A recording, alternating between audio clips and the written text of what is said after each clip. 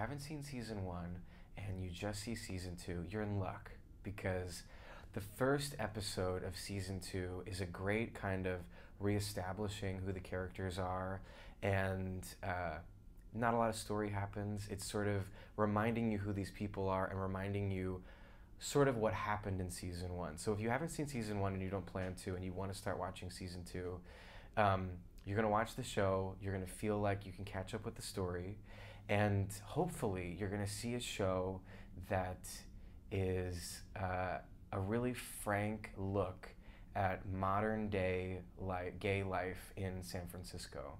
And the first episode, we take a trip to Russian River.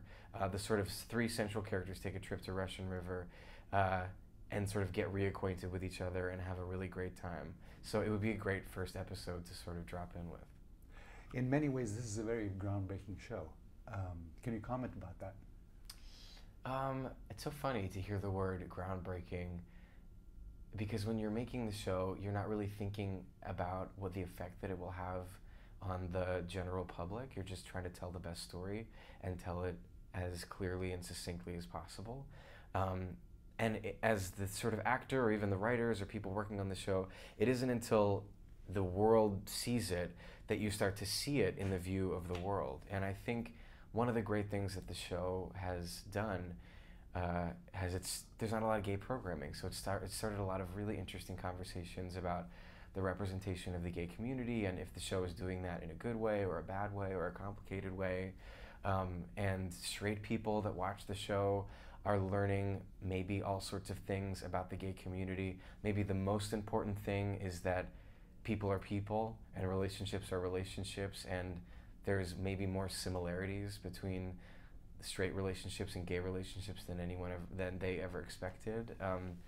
But I think more than anything, it's starting conversations, which I think is something that HBO specializes in. You have two audiences. There's the gay community and the GLBT audience, and then you have the straight audience. Mm-hmm. What is their usual reaction to seeing your show? From straight people. From straight people. It's been all sorts of things. I love when I'm reminded when straight people stop me on the street that they're watching the show, and I think, wow, okay, so it's not just gay people watching it, which shouldn't be a revelation to me, but it is, because the show is about gay people. But I think that because it's not about coming out stories and it's not about grappling with sexuality, it's about grappling with love and relationships and friendships.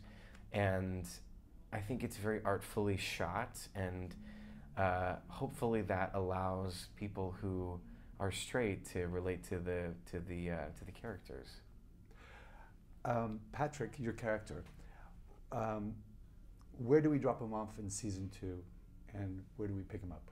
Yeah, at the end of season one, Patrick had sort of ended his first sort of meaningful relationship with his boyfriend Richie, who he met and dated during season one, and started to engage in an affair with his boss at work. And so when we pick up in season two, he's in a full-blown affair with his boss.